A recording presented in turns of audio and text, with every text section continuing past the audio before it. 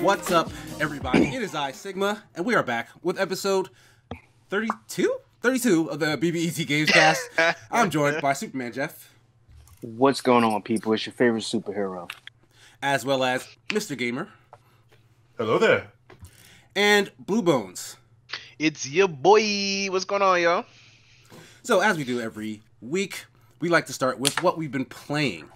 Anybody feel like going first? I really haven't been playing that much. I would love to. Go right I would ahead. absolutely, positively love to. So, I had, just before we started recording, a wonderful session with Blue right here, where we're like, okay, gamer, we're going to play some GTA Online. We're going to get you some money because I'm still new to the game. And Blue had so many different things to show me. And then... we still got more. We still got more to check out. Oh, so much more. There was a misinput, and somehow Blue and I were in a death match for some reason. And I'm like, oh, okay, this is weird.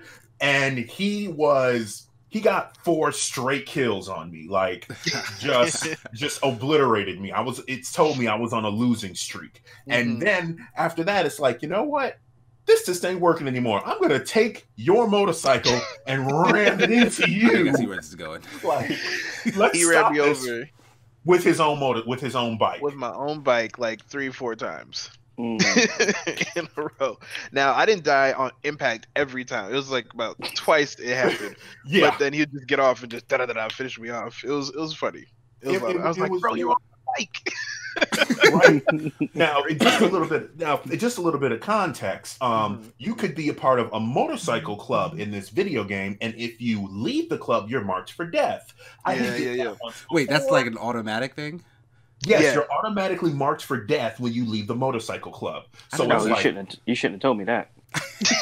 Now, see, I made that mistake thinking I'm playing with my friends. They're not going to try and kill me. But wait, I accidentally stole someone's car, an NPC car. And then I get a text message, oh, I'm going to come after you, scumbag. And there's a $5,000 bounty on me. And I hear Blue in my ears like, hey, let me get that 5,000. Let me get that $5,000, bro. I'm trying to get paid. You know what I'm saying? Don't give it to nobody else.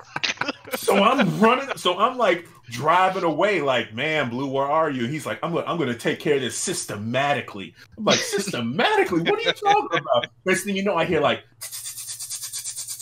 and I'm like, you know, my tires are out. So I'm like, oh, so that's what we're doing. Swerving. Had to get out that car, baby. He cut the brake line on you. Yeah, I got the $5,000. The end. I'm in Systematically. honestly. I haven't played it in a hot minute. It's fun. Well, it's on Game Pass, so you should definitely pick it up. He already owns it. We just that's a long download there. It really is if you don't have it already. Yeah, I might have took it off the hard drive. I had to double check. I took it off. It was taking up space. We gotta get everybody these. Matter of fact, I think this coming Friday, hard that's drive what upgrades. we're trying to play for free for all, right? GTA 5 again? Yeah, that's actually next week Friday. This coming week. Right, so might as well start that download over. But anyhow, I'll go next. Okay, what you got? No, you won't. I won't. Ooh. I'm not gonna go next. Well, night. You can go next. Okay, that's what I thought. I like this. So I started playing this new game for review. I just finished doing the write-ups. I'm waiting for edits. But it's a game called Ministry of Broadcast. It's a 2D platformer. Pixel art, very, very beautiful looking. Like if you ever like randomly see on Facebook, people will have like these kind of animated pixel art backgrounds. It just look like Vistascapes and stuff like that. But like it's just very, very detailed. Yeah. That's kind of in the vein of what the game looks like. So it's like really good looking, even though the character models are like, super pixely. You know what I mean? Yeah. But it's very story driven. Have any of you guys read the book or maybe seen the old movie 1984, or at least are familiar with it? Yes. I'm definitely George Orwell. Right. Yeah. It's actually one of my favorite books. I read it randomly in high school, and it's like stuck with me forever. But it's essentially it's about like a totalitarian government and how oppressive it is and its control over its citizens. Like everything they do is watched, everything they do is monitored, and they're not allowed. They're not allowed to have a free thought and stuff like that. So this takes a lot of cues from that, that kind of society. But they also throw in the fact that it's a reality TV show. So like you're playing as a contestant on a reality TV show where if you win the show, you get to basically leave the oppressive side of the country because they put up a big wall, and your main character, who they don't name, he's just a ginger guy who they keep referring to as Orange and stuff. He gets to go see his family, if he wins the reality show. But how a bureaucratic totalitarian government is, like, you don't ever really know what's going on. Nothing they really tell you is ever as it seems. So like he's trying to figure out how to even compete in the show, but really he's kind of just shuffling from he's getting interviewed by scientists, he's walking through like a warehouse, he's being forced to go to bed, like someone stole his shoes, no one will tell him where to get new shoes, he's walking around the entire game like barefoot and stuff. So it's cool. Like it's like a lot of dark humor and like kind of existential humor and whatnot. Like there's a crow that talks to you and they don't ever really explain how or why. Like there's a good chance it's in your head, or at least part of it is in your head. Oh, it's a siren. I gotcha. A siren? I don't think this is Borderlands. But the thing is, the puzzles in the game are very similar to, like, say, Limbo or Inside. You know what I mean? Like it's all just climbing things, like pushing boxes, jumping on top of things, hitting levers. But the animation is so deliberate that it's actually the most challenging part of the game, and not necessarily in like a good way. It's like you have to run, you'll have momentum, you'll have to jump, and it's like in certain games you like tap the jump button a bunch of times because you want to jump at the right time. If you were to press the jump button like 3 times, you'll jump 3 times. Like regardless of almost like short hops. No, like you're gonna do the jump animation. Like if you press it twice, wanting to jump once, you will jump twice. Oh, so it's like it's hard to explain. It's like does he actually like gain elevation every jump? No, like he'll jump and then he'll jump. Animation. Yeah, it's the animation. They're super deliberate. That's like, annoying. It is annoying. Like think like momentum in like an NBA 2K game or something. Like you start the animation and like it plays through its whole thing, and then you regain control or whatever. Like it just makes the platforming a lot more complicated than it needs to be. And I feel like they kind of do it that way on purpose because they want you to kind of feel the weight of, I guess, the decisions he's making to like jump and to do this in the third. But it just causes you to die unceremoniously, and then like they'll kick you back to the start of like an entire whole sequence. And some of the sequences they have are actually really cool and interesting, but you have to learn how to get through them, and the only way you learn is by basically getting killed. Trial and error. Yeah, so I got over this thing and I jumped this thing and then I died, because that's what happens when you do that. So now I go back to the beginning, I jump over this thing, I climb this thing, and then I have to wait a second, and then I can go to the next thing, but then I die because the floor falls out from under me or something. So it's like, oh my goodness. Yeah, it just drags a lot of that stuff out. Whereas some of the set pieces are actually like really cool, like they're beautifully rendered. They have cool music that pop in at that moment to kind of accentuate what you're doing, but then you keep having to redo it because it's kind of part of the gameplay that you die and just do it over and over again.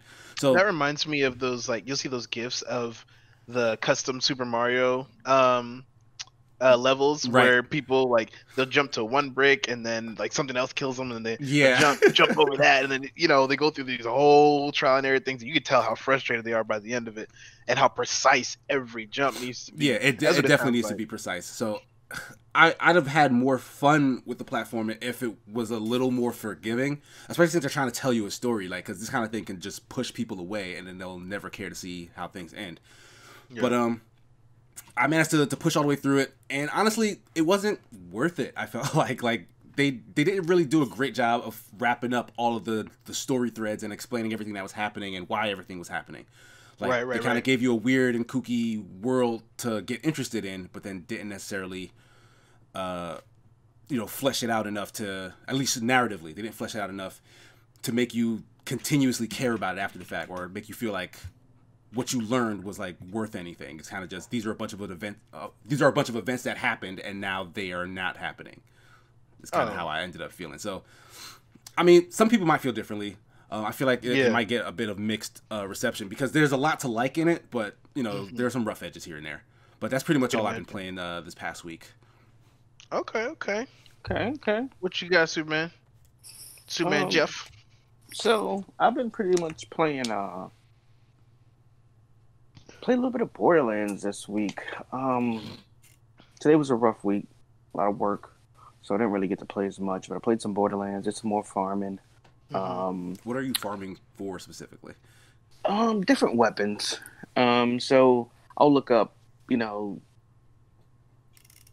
reviews on legendary weapons, certain ones. I'll see how they work. If I feel like it's something I should grab, I'll go ahead and farm for it. So I was farming for the Redline shotgun. It's kind of like a Gatling gun looking shotgun. What? Yeah, so it's like a barrel. You just do. But it's and then shooting shotgun blasts. You're shooting shotgun blasts. That's scary. So I got a shock one just for the Malawan takedown because It reminds me this of the one does. Yeah. It doesn't share the electric damage, but I'm also farming for the electric banjo, which is a artifact that gives all your weapons that brainstorm ability. Which you shoot one enemy, it'll chain lightning to all of them. Oh, really? Okay. That's crazy. Yeah. That's gonna be a crazy build that you put together on that. Yeah, so I'm farming for that. The Billies drop it. You know, you got Billy, and Billy from Eden 6. Yeah. Mm-hmm. So farming them for that. That with that shotgun is gonna be pretty good. Oh, I can imagine. Because I can imagine using the electric banjo on my Maggie, which shares one bullet when you critical hit on it. Yep. So then that's electrocuting as well. Yeah. Chain into each enemy. Yeah. And then when you use that in conjunction with the redistributor, not only is every 7th shot the amp shot, but also every other shot is doing extra damage because of the chain lightning too. So that's ridiculous. So you just really stacking on the damage. All right, that sounds awesome. That is going to be fun. Oh, you will see it. Trust me, firsthand. I was. Have you ever won a duel against one of these guys yet? Because every time I see you guys duel, I'm glad you mentioned that. I've been on a win streak. See, Blue won't do me anymore. No, not no more. Because you have a nuke gun. I don't use the nuke. Yes, I don't need a Geneva Convention. No. So, Gamer did that to me. Okay, wait. I would like you to be significantly more specific about that. So Blue's like, you guys need to battle to see who's gonna wear that skin. And I'm like, okay, cool, I'm down for that. Mm-hmm. And so we're getting ready to fight. I'm not paying attention to what weapon he has out. Next thing I know, which is his problem. He shoots me with the ion cannon. Now, mind you, good thing I've been watching videos and stuff, so I know the ion cannon is DLC. It's actually the most powerful weapon in the game. So here I am out with a pistol, and this dude shoots me with a rocket launcher. So I was like, okay, we're going to battle again. This time, no heavies. You notice how he didn't say that he lost that word? Right. He didn't hear that part. He one-shot me with the ion cannon. So I'm like, okay. I don't have that weapon yet. We didn't start the DLC. So I said, we're not going to do any heavies. No rocket launches, no heavies. So, okay. Yes. He put conditions on it. Put conditions on it. So I said, okay, now we can fight. You can use assault rifles, pistols, whatever you want to use. And then so basically, guess who won that one? So for some strange reason, I was limited on the weapons that I could use. I didn't use heavy. I didn't use heavy weapons. I didn't tell you not to. I didn't stop you at all, good sir. And now the last 2 times me and Blue fought, I took for takeout. Oh, you talking about me? No, yeah. Bro, don't worry about that. Nah, look, I'm already behind y'all. You already know that. Yeah, I'm just the mascot. I just be healing occasionally. I don't even melee him. And then KC, you can't melee somebody who doesn't play the game, so that just don't work. Like you can't duel somebody who doesn't play strategy. The game. That's actually very true. No losses. No losses. Here we go. 0 losses, 0 wins. Besides that, I downloaded Pillars. Of Eternity? Eternity, yeah, and I want to try that this week. Oh, Because okay. that's a 4-player game too. It's kind of similar to Baldur's Gate. It has like a D&D type style RPG Okay. combat type CRPG. situation. So I'm down. say that again for me, please. A CRPG? I said I'm down. What does the C stand for? Computer. Okay, thank you. It's like old school pen and paper based type. It's not as Is that stringent as that. what it's called? Yeah, that's kind of the genre it's referred to as. CRPG. I feel like that's Yeah. a made up. Go- It's you can based look it off up. tabletop though. Right. I'm gonna look it up. That's what it means. Like computer, as in, like Any Like- video game? like the text based type ones is kind of like the source, but then those were also built from like the D&D rule sets. It's a dumb lineage. Okay. But that's the term. All right, I I see what think you you wait mean. for it. No, I see what you Okay. mean. I'm also waiting for where there is a Magic the Gathering strategy game Oh, that's going to be on mobile. So I sent you the link. did you? Yeah. Oh yeah, I signed up for that. Okay. The beta, right? Yes, I signed Yes, up I for signed it. up for that, So I'm yeah. waiting for that to come out. And I was like, besides there's that, another one. they have that coming out. They have a MOBA they're working on, and they have Mhm. the ARPG coming out, the Diablo style Yeah. MMO. Ooh. And I'm working on my green and white deck this week. I almost have it like 90% done. All right. Yeah, a lot of hype is going up about this new expansion that they Yeah. figured out. I know Mr. Fastax was on that like crazy. He did a series of videos Oh, so. On like different builds and stuff like that. And his on different Arena. decks. No, he was doing it physically. Oh, that'd be pretty cool. Yeah. We might have to partner with him and do some of that. Most definitely. We can play each other on camera. That would be really cool. I would love Yeah. to see you guys do that. That would Oh, be... you too. You ain't getting out of this. There we go. I'd love to see y'all do that. That's cool. That's man. all I've been playing. What about you, Mr. B Bones? Mr. B Bones. I like that. What's going on, y'all? I've been doing primarily. I do know a lot of Sword Art Online. I've been talking about Right, last yeah, couple you weeks. post now. some pics from that. It's getting better and better. This game is getting better and better, and Interesting. I think I I know what it downloaded came it. down to. It comes down to I believe that this is probably the first anime looter shooter that I've ever played, and that Well, yeah, I guess one literally based on an anime versus. Oh wait, he blew throat. Oh no. that's probably. Wait, okay, Back he's now. back. Okay, you're I was hearing y'all the whole time. he was like, hey. All right. Where did I leave off for you guys? Said It's it the was- first looter shooter that you've played. First That's anime anime looter shooter that related. you've ever played. Okay. Yeah, and me watching the series alongside it is really enhancing the gaming experience. Now the stories don't match up, but it's the same setting, if Mhm. that makes sense. And without getting into too much detail, in the anime series, the main character Kirito, he joins the game once this villain Death Gun has done his first murder. And it's kind of one of those deals where they kill you in the game, they kill you in real life. In the Okay. game, Kirito's already in the game playing with all his friends, and you just happen to join them through your childhood friend. And then later on, Death Gun shows up, and you guys are concerned about it. Mhm. So I like that. it's a little bit different, yeah, but they kind of contained it to just the Gun Gale online setting, and I like it a lot. I'm unlocking new skills and abilities, and you actually have to put in a lot of work. It's fun. It's fun though. My characters are really coming into their class and really kicking butt. I got a sniper who shoots this giant 50 cal. She don't like normally you can carry 2 weapons. I don't have her carrying a second weapon because the 50 cal is too heavy. Is that the sniper To from the carry a show? stick. The girl Sion? I think so. It's not that one specifically, but it's close to it because I've been upgrading it too. Man, when I tell you they get hit by this, I'm talking bosses are getting pushed back by a crit hit from this sniper. So I got my NPC doing that, and it really helps with disruption and taking the attention off me, so I can get back with my dual SMGs and finish off the job. Yeah, those dualies. Yeah, man. But on top of that, I've been playing some Borderlands. And I haven't been playing it, but my girl's been playing a lot of Doom.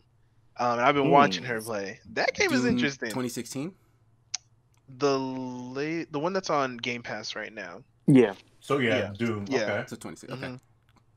It's just carnal. I think that's the word. It's just blood and guns. I jumped into that for a little bit a while back. I think I was playing it on stream. I was doing it on what is that? The nightmare difficulty? Oh gosh. Not the hardest one, but like the second. Yeah, they don't play around. They do not play around. That game's tough. It's rough. But she's getting through it. And when we first looked at the trailer, I'm like, babe, that's not your kind of game. And she's like, just watch me. And she's getting through it. You know what I'm saying? So I'm just going to have to shut up now. But and she showed me. I ain't mad at her. Go on, girl. On top of that, man, I've just been chilling, hanging with the folks, running that Overwatch. They got the New Year's, Chinese New Year event going on right now. What year? What's the year of it again? Year of the Rat. Yes. Year of the Jeff. The same thing. Exactly. Oh boy. But yeah, there's supposed to be a big update coming up with Overwatch. There's a whole restructuring. We had the 2-2-2 before. They're going to a 1-2-3. It's like 1 tank, 2 heals, 3 DPS. So that's going to be interesting. Is that an additional option? Like you can do 2-2-2 or 1-3-2, or is it everyone can only now do 1-3-2? Everyone's going to be standardized, and they're going to have the the other modes available to play, like on quick play or private matches, right? But not quick play, arcade or private matches. But quick play and comp is going to switch to. Right now, the word on the street is going to switch to 1-2-3. So we'll see how that goes. Which street? Huh? Which street is that the word on? I'm just curious. On the Jeff Shut Up street. So thank you. I love that street. Yeah, no, it's one of my favorites. It's a great Chinese food spot. But I'm looking forward to that. I love Overwatch because they're always they're actively trying to balance the game on a regular basis. So, and you can see it. You can feel the love they put into it every patch. Yeah, so. It's always evolving. But my question: When is the last time they released a new hero? That would be Ash, Sigma. I want to say. Oh, Sigma, excuse me. Yeah, Sigma was the last. Matter of fact, I don't think they will release a new one until they drop the new game 2 at this point. So there was talks about the Junker Queen. Mm-hmm. They also talked about the robot chick, the AI. Yeah, they're talking about her too. I think she's showing up story wise. She's definitely showing up story wise in Overwatch 2, but I don't know about as a playable character. A lot of people are saying she might be an aerial character to kind of combat Pharah, and kind of have someone else up in the sky. But we'll see. Okay. I'm not sure. It's all kind of rumors at this point. All right, I need you to get some facts. Report on those facts, please. Let me go down that street one more time. Okay, so that's going to do it for what we've been playing this week. That's what we've been playing. We're going to move real quick into our Super Smash Sunday recap called Blues News. Taking my blue. Blues. What's going on, everybody? Last week, we were celebrating the reveal of Byleth, the latest Super Smash Brothers character, and we all decided to do Fire Emblem character. Mr. Gamer, you know that. I get it. There's not a whole bunch of hype for Byleth right now. His moveset seems pretty interesting, but just the character itself, not too many people were hyped for it. But anyway, Fire Emblem characters. It was kind of an even split around like win streaks and stuff like that. I personally went on a little bit of a win streak with Robin. So I'll give myself a little shout out. I got like 3-4 wins in a row. But other than that, like you were doing your thing with Robin. It was pretty much, and I rewatched it too just to make sure. Most folks won 1 or 2 matches and then got switched off because they were all super close and going back and forth. So that was actually a lot more fun than I anticipated. But yeah, trying new characters. Yeah, we should do that more often. Okay, I try new characters all the time. And we know Jeff offense, constantly every switches. character is new to you. For it's not really a sacrifice. If the character doesn't have RNG, Jeff don't want to play it. Right? Exactly. No, that's what it is. No. The RNG king is Mr. Game & Watch. No, it's not. Nah, you're just mad because the Game & Watch beat you. But let's keep it pushing.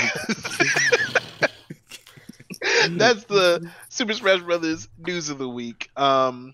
Yeah, like I said, no one really like ran the table last week, and that's nice too. You know what I mean? You never really know which way the match is going to go. So we're looking forward to more great battles this coming week. And I think I'm gonna play Robin again. I'm not gonna lie, because I was kind of getting the hang of it. Fun with Corrin. Yeah. But yeah, that's it. So we're gonna move now into our topics for the week. First up, we got some news from Kojima Productions. Hideo Kojima himself has stated, unsurprisingly, that his studio would be interested in making anime, manga, and also some smaller size video games. Not a big, huge thing like Death Stranding, but smaller experiences. Mm-hmm. What do you guys take on Kojima Productions kind of being a multimedia studio rather than just a game studio? I think it's amazing. I think why not? You know what I'm saying? They've done great stories in the past, especially drama and espionage. Why not do more? Let's see it. If I could see, if I can see the saga of Big Boss, but as an anime, I would watch that almost religiously. Now that I think about it, if I can get something to that level, because the stories of Metal Gear on its own are just bananas, and most of the time just don't make any sense. But then, if I don't have to pay enough attention where I'm like playing the game and I'm just like purely watching it, I can try to sit there and absorb everything. So yeah, I gotta agree with Blue. Let me have that. What do you think, Jeff? Yeah. Any thoughts? So I'll be this other side of the coin there. So everybody's favorite villain, right? Of course, gotta be different. I think the potential is there, but also you have to think about this is an area where, unless he's hiring people that are already established in anime and manga, then it's something very new to them. Just making a beautiful anime doesn't necessarily mean that it's going to be a good anime. Huh, okay. There's been great looking anime. There's been, very low budget anime, but the story was there, the action was there, so it shines through. I think we get that with Death Stranding, where there's so many mixed reviews, where that game is just so beautiful. Some people feel the story is there, some people feel like it isn't. Some people feel the gameplay is there, some people feel like it isn't. So with manga and anime, you have to be very, very precise with what you're trying to do. I mean, for example, look at One Piece. There's been breadcrumbs that have been laid out years ago that are just now coming to fruition. So you have to make sure that you pretty much know what you're doing. Yeah. I mean, just like somebody who just makes anime or makes manga wouldn't necessarily make a good video game. So it goes both ways. So you got to make sure that you have some people who are established in making anime and manga, and maybe consult some people. I mean, hopefully, I'm sure they have a lot of good examples. You know what I mean? Give me one. No, I mean, like, what they believe good anime is. Okay. I think Code Geass is an amazing anime. I just finished rewatching that. You know what I mean? I think the ending is absolutely perfect for the whole journey. But if they get to anime that they think is good and they see people respond well to, and they don't copy, but they use similar strategies as far as artwork goes and action and pacing, then I think they'll be good to go. I don't think because you can't use any of the Metal Gear unless he gets that license, and they're not gonna give him anything like that, or even I am sure. Does he have Silent Hill? He can't even do Silent Hill. Yeah, that's still underneath Konami as well. Yeah, but honestly, I agree with where Jeff is coming from. Like Kojima's a brilliant mind, and he's a really good visionary game director. But I kind of felt like with Death Stranding, he may have gotten a little up his own butt. You know what I mean? And it's like it was experimental. For sure. Yeah, but it's like, you could really tell this was all him. Like he kind of had full reign and control. And if that's how his studio is going to function, then that could be problematic for other mediums as well. Like clearly, the man is a film buff. Like he loves movies. He loves Hollywood stuff like that. he wanted to make a movie. Like he's said before this that he wanted Kojima Productions to also look into making actual movies and stuff. But the same thing with anime is like, if you have an ambitious story, and especially with anime, because anime can get really, really out there. If he feels emboldened to kind of just tell the wildest story possible without bringing anything down to earth, you know, blowing animation budgets on, you know, just making things visually interesting or whatnot, like you're gonna end up with kind of all of the style with none of the substance. And when you have a video game to fall back on, a lot of times your story can slide by on being all style and substance because the gameplay is the actual meat holding everything together. You know what I mean? If you're taking that away entirely and the focus is just all on the feel and the style, then like you could end up with something just like that feels like sand in your hands. Like like maybe it's maybe it's a little sparkly, maybe it feels okay to the touch, but like this really has no merit, no substance, nothing. There's nothing here. And that's what I'm worried about for Kojima. Like I'm definitely interested to see what, you know, they can come out with, because, you know, those ideas are there. Like Metal Gear is very anime like, you know what I mean? Yeah. But so that's really what I'm excited for. It's not a standalone story, you know, it's a video game. But, you know, kind of like what I was saying earlier, I'm watching Sword Art Online 2 and I'm playing the game. And while they follow similar storylines, I think they're both good. And you know, they're coming from similar, they're coming from the same setting. So hopefully Kojima can learn, or has already figured out, how to make game stories anime stories. Guess we'll see. They can't be the same. They can't be the same. We shall see. Very different mediums. Different skill we'll be sets. waiting on more from that front. Yeah, we're standing by though. We're looking forward to that. And I'd also be very interested to see what a smaller Kojima game looks like, because it's been a very long time since he's done anything like that. Like, remember Boktai? The DS, not DS, the Game Boy Advance game where it had like a solar sensor in it. You had to play out in the sun. I do remember that. The sun is in your hand or something like that. Yeah. That was a Kojima joint. That was a small Kojima game. That was such a good thought. Right, like that. Like I want to see more weird, innovative ideas like that. Oh. That was a really good thought. It was a cool looking game too. Got a lot in common.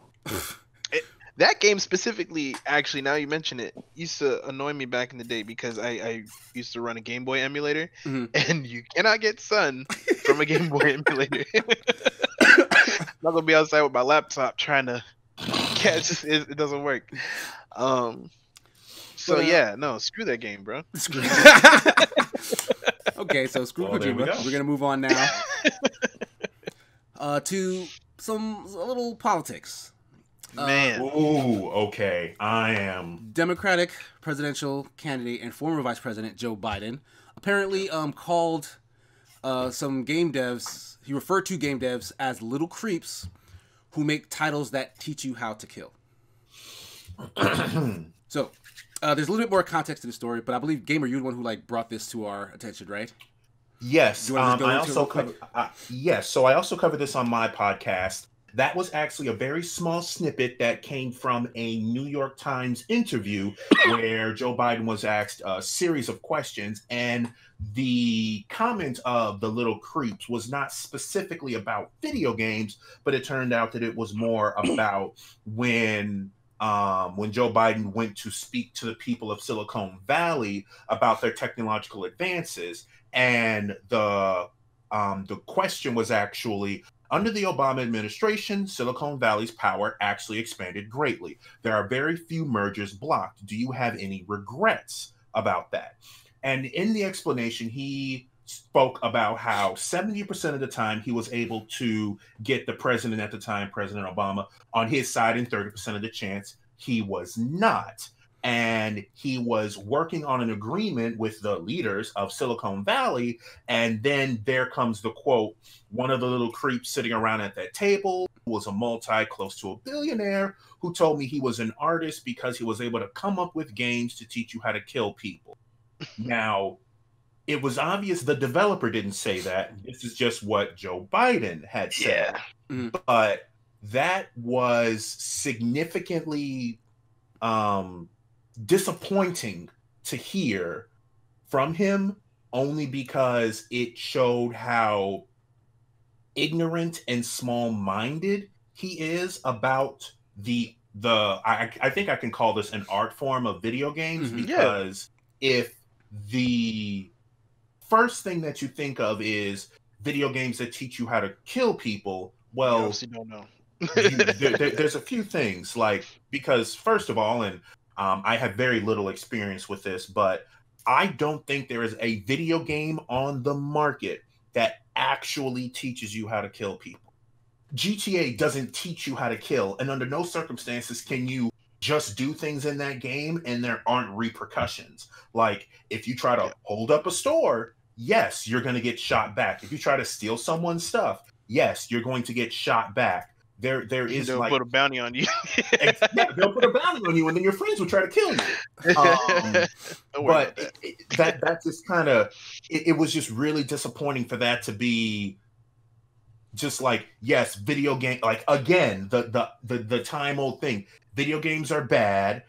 There was also a time where he tried to propose a violent video game tax, which I remember hearing about that. Like, really? It's just pure ignorance, like just complete lack of understanding, lack of an attempt to understand. There we go. Because you can Google like Undertale,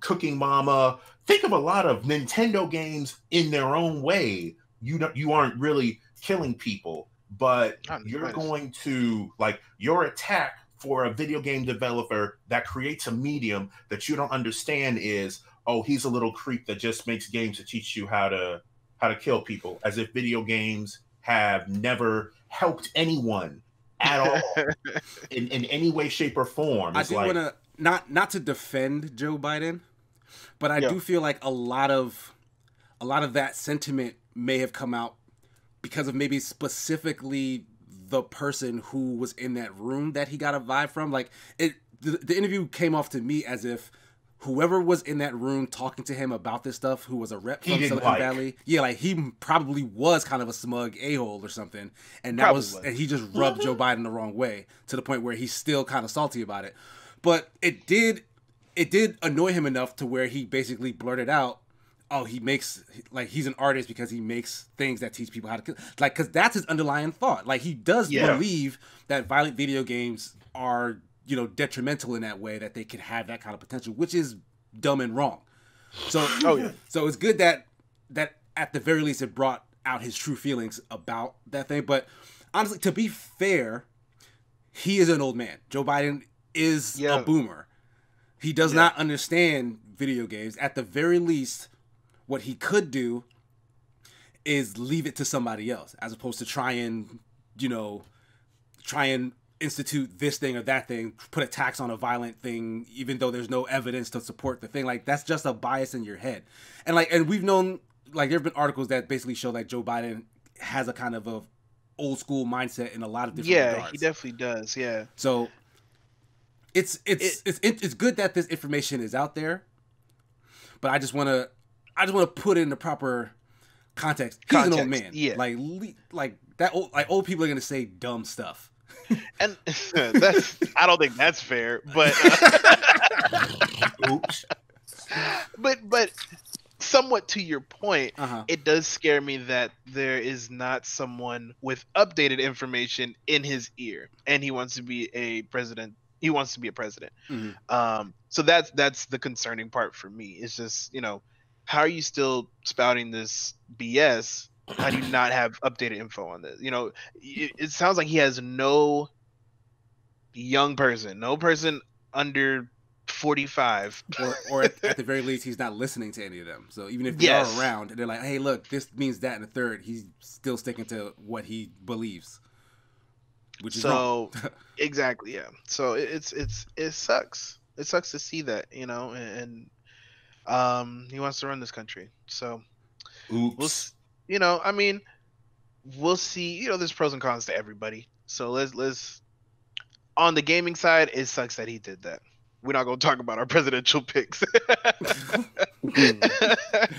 On the gaming side, it sucks that he did that. It sucks that he was so small-minded and he's attacking this industry, as many of the boomer generation tends to do.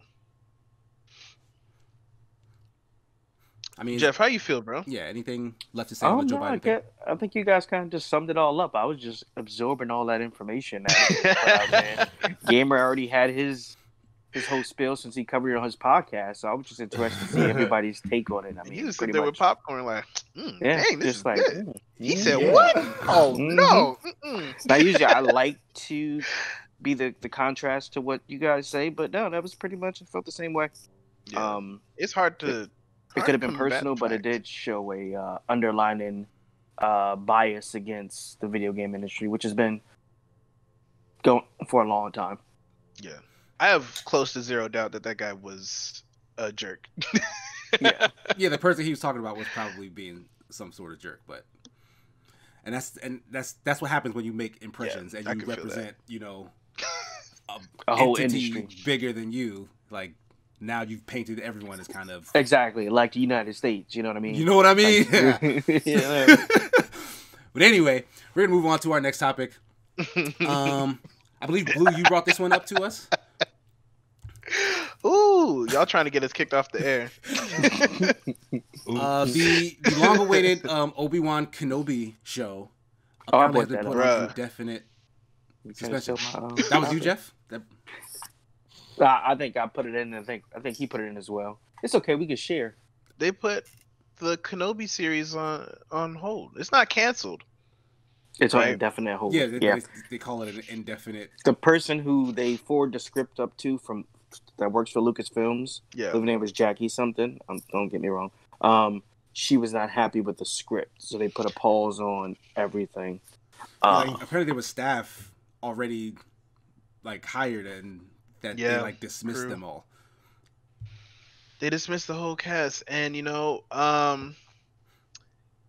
this is the thing. What sucks is that Ewan McGregor was involved in this, and we was all super hyped for it. You know, he played an excellent Obi-Wan in the movies. Yeah, I think he gives homage to the original Obi-Wan very well. But it just sucks that this is all kind of falling down because of a bad script. And at the same time, I'm happy that it's fallen down because of a bad script. And I'm saying that because that means they're not putting out crap. Yeah, like they have standards. That is true. Yeah, they got standards. They say, hey, look, if it's not to the Star Wars storytelling standard, we're not doing it. Yes. So, in a large way, it sucks. In a better way, it's good. Yeah. Now, what does that mean for Disney Plus? Because they're hurting for content right now. Yes, you're absolutely right. So for Disney Plus, they need to start pushing something. Because they canceled Hawkeye. Yep. I didn't even hear about that. They canceled it? Yeah, that went across my screen, the Hawkeye thing. Yes. He had some allegations about, I believe, abuse of some sort. Oh, Celestia. For real? Yeah.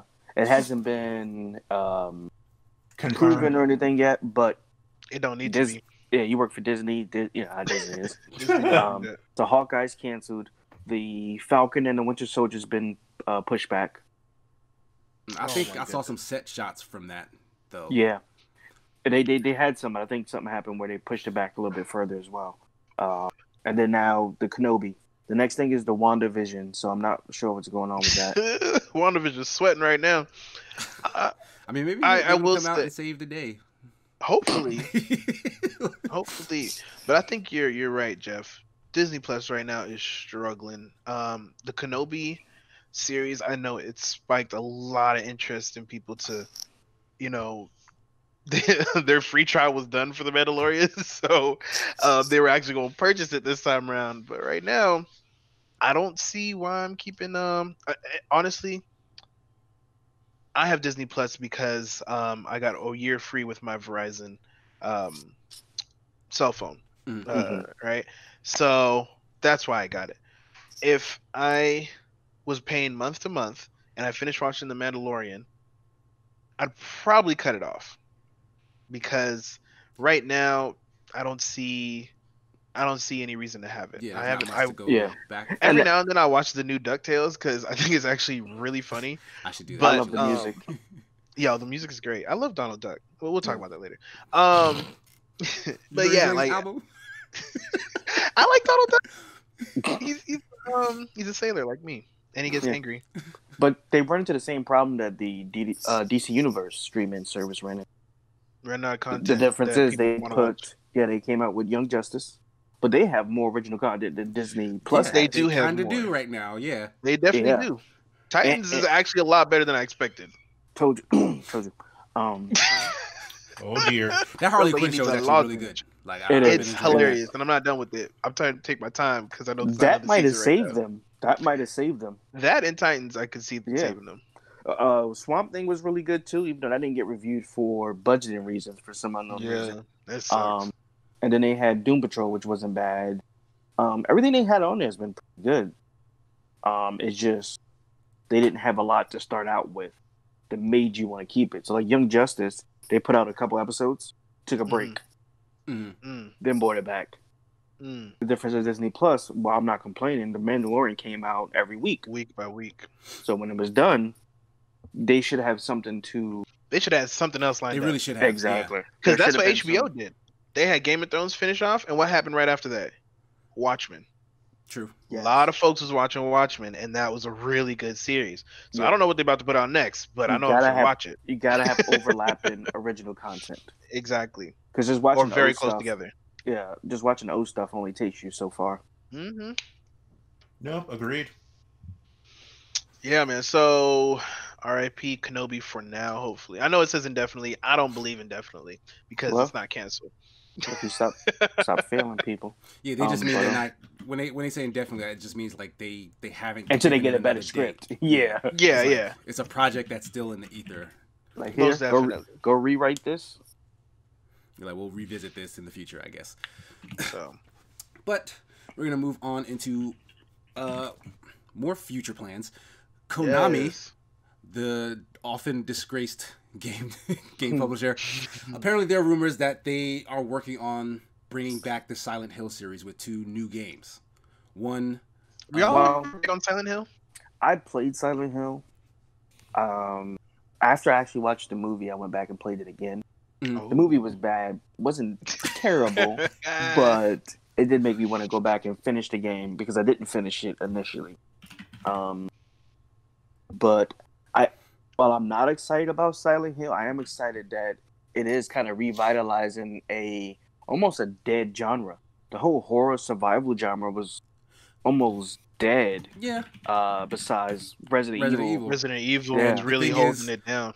And that's the thing. I think that's what might be the reason sparking Konami's renewed interest, because that remake, Resident Evil 2 remake, did so well, and 7 did well too. And 7 before it actually did really well, and now 3 coming out. True. So Konami, and this is what I think is the most interesting about this story. Konami doesn't necessarily seem to care about honing the development themselves. They're happy owning the IP and just publishing it. They basically put feelers out and said, who has an interesting idea for Silent Hill for us? So basically, they're asking developers to pitch Silent Hill games, and whichever one they think is the most interesting, they'll probably go with that. They'll put the so they're trying to get money based on nostalgia, pretty much. Not really. Well, no. Like, no. Yeah, it does seem innovative. Like they're interested in revitalizing the actual franchise, but they themselves, they're just gonna license it out. Like they're not gonna do it in house. Which I think is a good idea. Like, there are other Konami, IPs. That Telltale Games. That's not a bad idea. No, because hopefully this particular license wouldn't cost them as much as they've been paying for the ones they paid for before. That kind of made them go bankrupt. I mean, they paid for Batman, that actually would be really interesting. The Walking Dead, Game of Thrones, this could be a lower budget license that could pay off a lot better than People would definitely buy it. There's lots of Telltale game fans that that I think Silent Hill would fit directly into that genre. Just like you said, The Walking Dead was, in my opinion, the Telltale games for The Walking Dead should not have gone as far as it did. I didn't like them at all, but I appreciate that other people did like it. So that being said, if they can put that same energy into Silent Hill, bro, they got a winning strategy right there. Because honestly, I've never played an actual Silent Hill game, but I do know like they're very revered in the survival horror genre. Mm-hmm. Like the thing that I've understood about survival horror is that it takes power and agency away from the player in order to scare them by putting them in like precarious situations. A very narrative heavy Telltale type game could do a lot of that. It could definitely put you in situations where you're not, where it's not big on gameplay, you're not in control, and they just put you in scenarios and make you make decisions that can be harrowing. That sounds like it could actually work really well. Yeah. I do not do horror games at all. And I would be more inclined to do a Telltale series of a horror game than an action Than like series. actual action. Okay. Yeah, my heart's too weak for that, bro. Yeah, but some secret neighbor you're okay with. Barely, but it's y'all. I don't care about y'all. Because it reminds me of his neighbors. So I mean, what are some other Konami franchises that you think they'd want to maybe shop out to other developers if this is a thing that becomes big for them? Like there's, Metal Gear, which is still owned by Konami. True. There's what's the name of it? Zone of the Enders. Oh my goodness. That's going back. That's a bullet hell game, right? Is that what they call it? I think so. I forget. Watch your mouth. I thought that's like what they call this genre. I'm totally blanking on Konami IPs though. Yo. Yeah, that's I know they have Pro Evolution Soccer. Frogger. What you know about Frogger? Yeah, no, 1981. Zone of the Enders was more Gundam fights. Yeah. Okay. Okay. It played similar like was that Panzer Dragoon? The way the combat was. I do remember that. Okay. So like an on rails shooter, like Star Fox. But you played as the Gundam. You mentioned Boktai earlier. Right. That would also be on a Konami, but I don't think that IP is very valuable at this point. I don't think so either. It'll be cool to see a different version of it though. I'm just happy. Oh, you're right, Castlevania. That's the main one. That is the main one. Yeah. Yes. Yeah. No, I liked Lords of Shadow, the first one, and the second one wasn't bad, but the first one was pretty. It was definitely a difficult and fun game and a new spin on it. I think they successfully transitioned from the platformer into the 3D combat RPG. So if you haven't played that is actually a game. Cool. That's good to know. And with the Netflix series coming out, it would be a perfect time for a tie-in, but exactly, to get more excitement into Castlevania. But I mean, it's probably a while from now. They haven't said anything about new Castlevania stuff. It was supposed to come. Oh, you mean like a game? Yeah, no, they haven't mentioned it. Just some remakes of the older ones. Mm-hmm. Remasters. And speaking of remasters, I mean, we still have Bloodstained, so true. From Iga, the actual original Castlevania creator. But on the topic of remakes, EA apparently is looking to do a remake of Star Wars Knights of the Old Republic. Now, I just talked about this last week. No. I just talked about this last week. All right, so clearly both these guys are excited. How do you feel about this news? I think it's good news, like Blue said, with the introduction of certain stuff that could be canon in whether that's the last Star Wars movie or the Mandalorian. I think it's a great time. And I'll pass this over to Mr. B-Bones. Yo, we've been talking about, and most Star Wars fans, especially the extended universe Star Wars fans, have been talking about Knights of the Old Republic, or I should say the Old Republic time period in general we want to see a revamp. We want to see a revamp. We've been talking about this for a long time. Every time you hear Revan, everyone's, oh crap, is it coming? It's coming. Well, is that name, that is a character from Knights of the Old Republic, correct? Yes. And the name Revan so far has been mentioned in current canon. Like, is that true or no? Oh no. Events surrounding the character that he has taken place in has mentioned. But not that. They're kind of beating name. around the bush. Okay. They're beating around so the bush. like a lot of clues, but not an outright. Not him. Not there yet. Gotcha. Yeah. Nothing confirmed yet. So that's another reason why this remake, I'll call it a remake because I'm pretty sure they're going. Yeah, they're going to change up some of the story. I'm pretty sure. Yeah. So if I can just go into the article a little bit. Go ahead. Like, apparently, what they want to do is combine events from the first and second game into a new continuity. What's the word I'm looking for? Continuity. There you go. Yeah, got you, bro. We got this. Teamwork makes the dream work. To a new continuity that then brings all of that stuff into the current canon, because the mandate from Disney, Star Wars, or whatnot basically says everything that's released in the Star Wars universe has to be canon. So this would essentially save all that Old Republic stuff and make it fit nicely into today's Star Wars. Mm-hmm. I will say I love that they're doing this because I feel like they had a messy desk and they're like, look, we got all these stories out here. Someone needs to clean it up. They're like, okay, we're going to put this here. These go in the trash, and we're going to make everything new is going to go into this folder, and it's going to be canon. And it's going to be good, and everyone's going to take a look at it. That's how that played out in your head? That's exactly how it played out in my head. And I like that they're cleaning up shop. So it's a wasted property that they're not utilizing until its full potential right now. That's such a great story. It's such a great story. But I do want to point out that this isn't just a great idea for Star Wars. This is a good idea for EA, period. Because remember, what have they been doing? Like, what are their IPs? We just talked about this last week. Like, what are their known IPs and stuff that make you want to buy like an EA game or think about EA in general? Like, honestly, all their best work is in the past.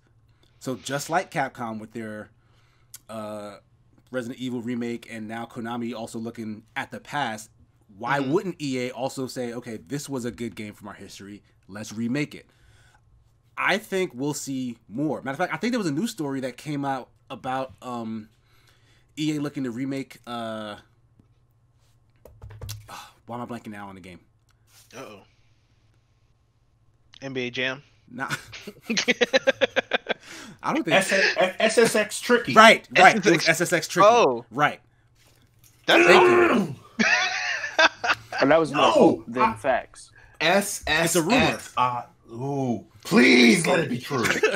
But gamers' reaction is exactly what EA wants. Like, all of those older games that have their tagline on it, if they do it this good service of giving it a decent remake, they will immediately be back in everyone's good graces. Yeah. They just have to try not to suck. Yeah, that's exactly what it is. Easy on the DLCs. Easy on the microtransactions. Thank you, guys. Look at that teamwork. I love that. You know what I'm saying? Yeah, if they just, ease up on that, focus on the story, focus on the gameplay, we'll buy it. I promise you we'll buy it. You ain't got to make extra money off of that for us to jump in.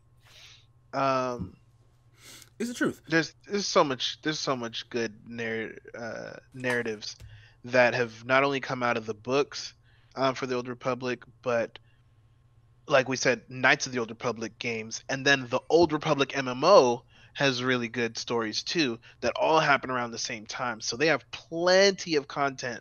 Yeah, I'm excited about the new canon and what they're going to incorporate in that.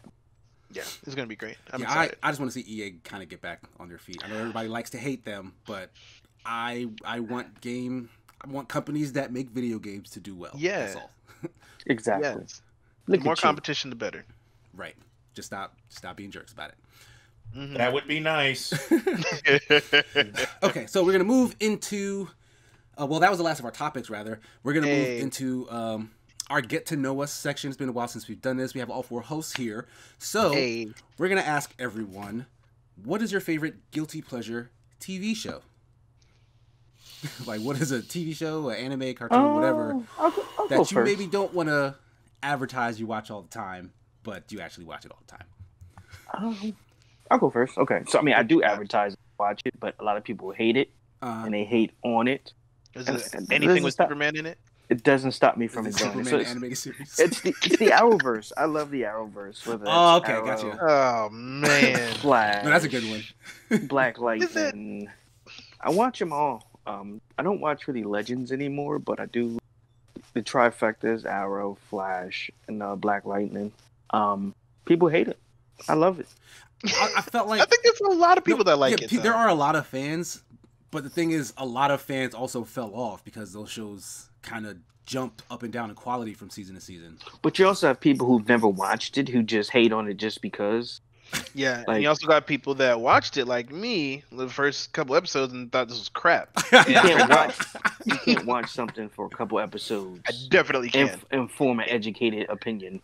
If it's not decent by the third or fourth episode, it's not worth my time. I mean, I can't argue with that. That's a lot of. Casey, like when do you 4 hours. watch anything for like 4 episodes? You wait till like 2 years later. You're right, because if it's good, I don't want to have to wait a whole another week to get the rest of the plot to play out. So you're good to watch Arrowverse then, because that's what I used to do with those shows. I would wait for those seasons to either get to like their halfway point or like finish, and then I'd watch them all the way through, and then I'd be like, you know what, this was actually a bad season.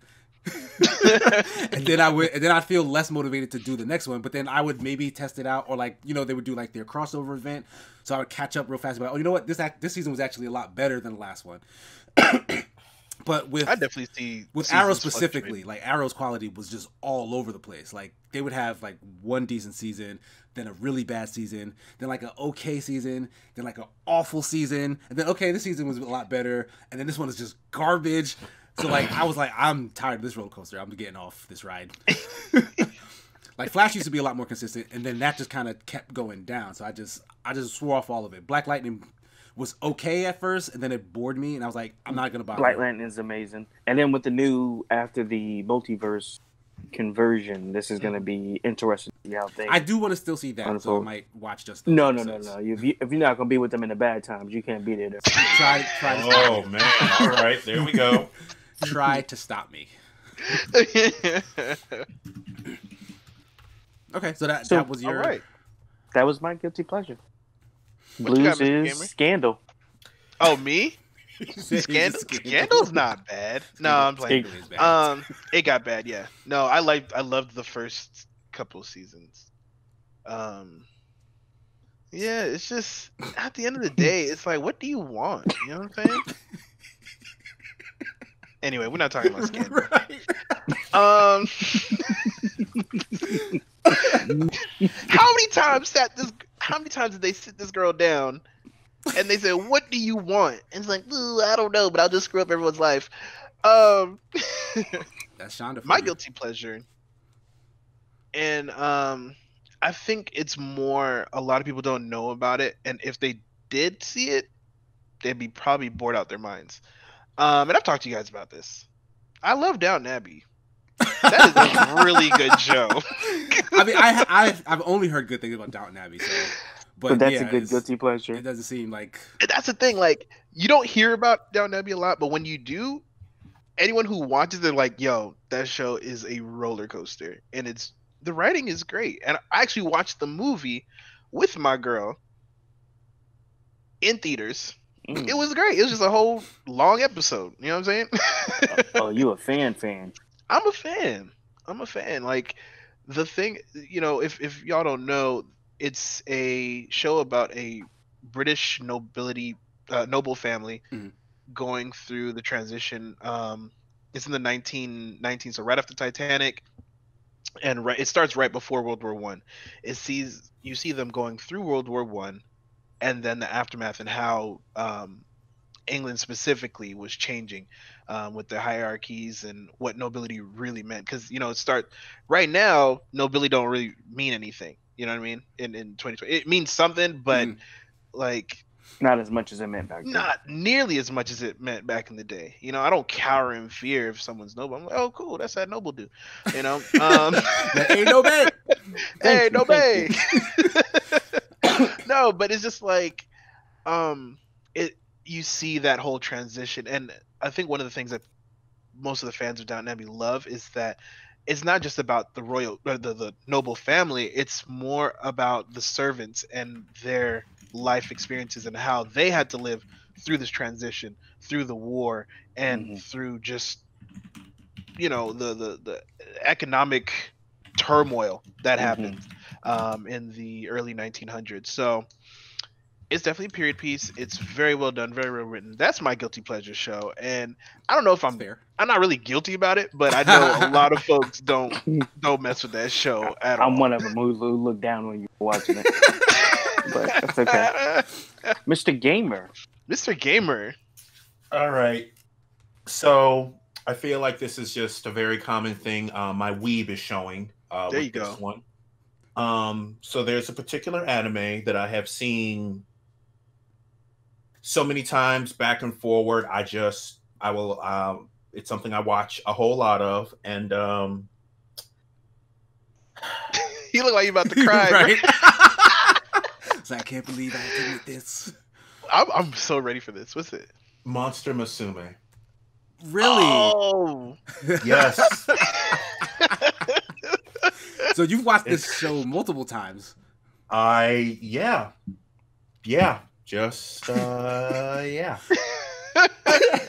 So why don't it's on in the living room why right don't you now. let some of the audience who maybe doesn't know what that show is? Yeah, give us a little premise on All that. right. So PG premise. Of course. So Monster Musume is about this guy, regular non-powerful anime protagonist, and he is tasked with taking care of these monster girls. And it's a variety of episodes where you have a harpy, you have a slime, you have a centaur, you have a snake, a spider, a variety of different type of monsters that he is tasked with taking care of. And it's just the unfortunate shenanigans that happen with that. Like there is the snake woman, her name is Mia, and Mia wants to go get clothes. But she's, from the lower part, from the chest down, she's a snake. So you can obviously put two and two together that there are certain clothes that she may not be able to purchase. She's just wearing skirts, right? Is that what she do? What? She just wears skirts? Well, yeah, she just wears skirts. He said, quote, yeah. just wears skirts. And kind of like the biggest scene that like made me like really like this is, remember, the male protagonist, he's not special at all or anything like that. And some people are making fun of him and Mia as they're going out. Like, why would that snake girl need to be going to buy anything? And then all of a sudden, he just gets the power of all for one and just knocks this guy and the other woman into the wall. and everything like that. Defending Monster Girl honor. Correct. And I think the best way that I can properly summarize this anime is the intro of this anime is, I think it's 7. All 7 of the monster girls in some sort of wedding attire. Oh, and there's a mermaid too, but the mermaid, because she's out of water, is in a wheelchair. But that's something else too. Oh my goodness! They're all in wedding attire, pointing their fingers up, shooting what seems to be a huge love beam at this guy. You can fill in the blanks from there. Wow. Yeah. Hey, you gotta do what you gotta do, Phil. I can see why you'd be guilty for watching that. That's one of those animes that, like, if you pause it at the wrong spot, your mom's gonna be like, "For real, dude, what is this?" like every other scene was like action and everything, and then you got that. The girl has fallen and a bucket of water has spilled all over. Yeah, exactly. Just that one still, just boom. That's all you see. Mr. Sigma, I'm interested to see your guilty pleasure. I have a couple. is it celebrity goat matches? That's not even a thing. What? I'm surprised. I'm so mad at your brain. Like, can just formulate that kind of nonsense. Like, what a dumb thing to say. Anyway, It comes with practice. Oh boy! But I was also gonna pick an anime. I was gonna go Baki the Grappler because I did recently just go all the way back and watch all the old stuff before the Netflix stuff, and that is a really dumb show. But honestly, I think I'm gonna go with Veronica Mars, which is another like new-ish show. That's Kristen Bell from Good Good Place. from The Good Place. Yeah. Oh man, you watched that? Man, I watched all of that. It looks so corny. Okay, listen. That looks super corny, bro. Veronica Mars is a show of its time. Okay. And what time is that? All right.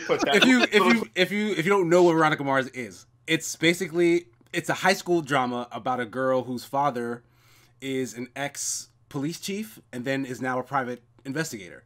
So the daughter basically just picks up all this private investigation skills from her dad, and then she uses it to help her friends in school. So, well, let's not say friends because there's all this drama.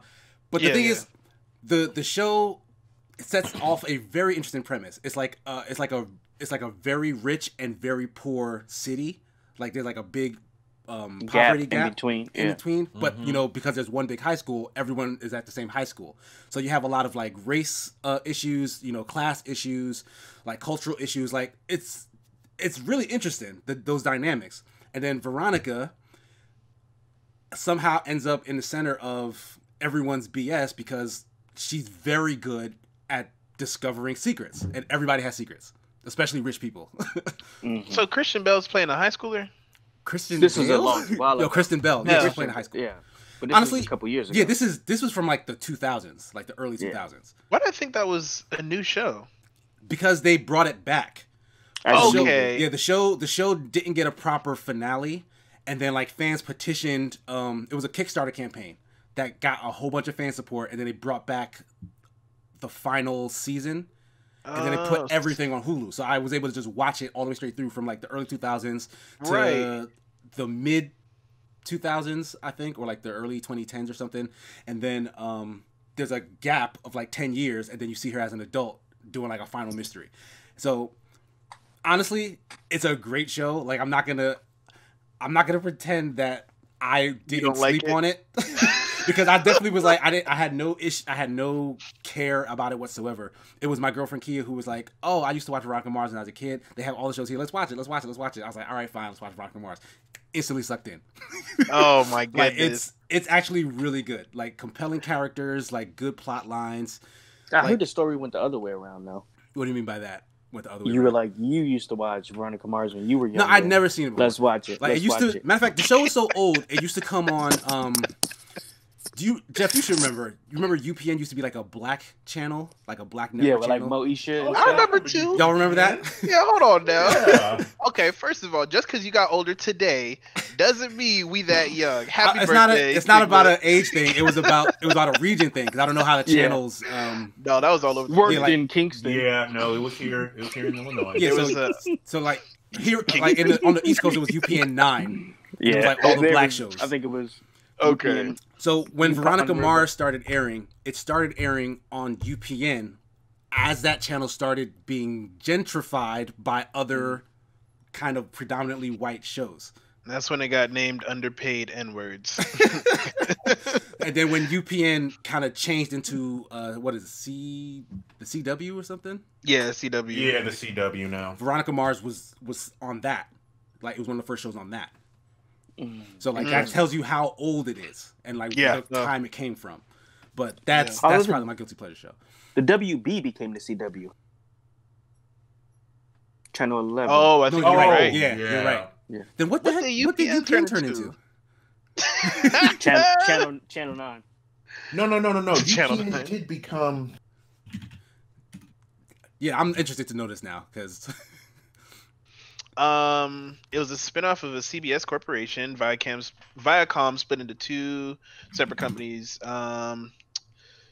Select programs from both networks moved to the new network, the CW. So it did turn into the CW. Okay, so they mashed it. They got 2 channels then. Yeah. Okay. Mm-hmm. Yeah. Wow. So we were right. Awesome. Yeah, because WB11 did rebrand, now. But yeah, it also took the UPN stuff, I guess. All right, so that's your history lesson for today. That's gonna do it for episode 32 of the BBET. I had GamesCast. some runner-ups. Go ahead. Yeah, let us know. You know, I always got runner-ups. Oh, come on. You ain't got no runner-ups. What's your runner-up? Real fast. Shin-Chan. I love Shin-Chan. Shin-Chan's a good show. That show's hilarious. It's so much poop humor, but it's so well written. I love that one. But yeah, that was one of them that I have. I can't remember the other one right now. It's all right. Okay, so I'll tweet it. Blue, where can people find you if they're looking for you on the internet? What's going on, everybody? It's your boy Blue, BLUB0NES.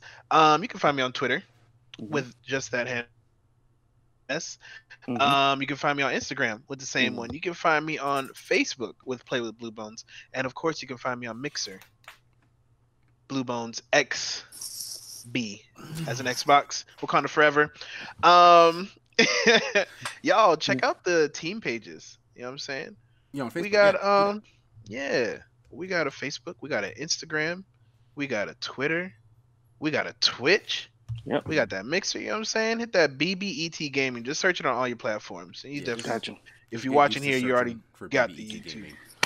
You can find me. Go ahead. You can find me on Superman Jeff 12 Plays on Facebook. That's right. And Superman Jeff 12 Mixer as well as Twitter. Yeah, man. Yes. Where can people find you, Mr. Gamer? So you can hit me up at Mr.Gamer at startbuttonreview.com if you just want to. You can hit me up at SBRMRGAMER on Twitter. It's SBR_Mr. Gamer. Instagram. Yes, Instagram. Let's remember for some reason. And then just Start Button Review on Facebook. And also SBR Mr. Gamer on Xbox as well, which is basically what I play most. Siggy, awesome. Birthday boy. Birthday boy. Yep, you guys can find me on pretty much all social media at Sigma Gears 9. The Facebook is Sigma and Son. Check out the last time I played with Starboy. We were playing Luigi's Mansion. We'll be doing that again this week, I think. That was funny.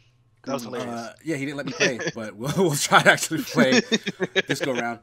You can find my reviews on escapismagazine.com as well as their YouTube. And definitely, please check out all the content we release on the BBET Gaming YouTube.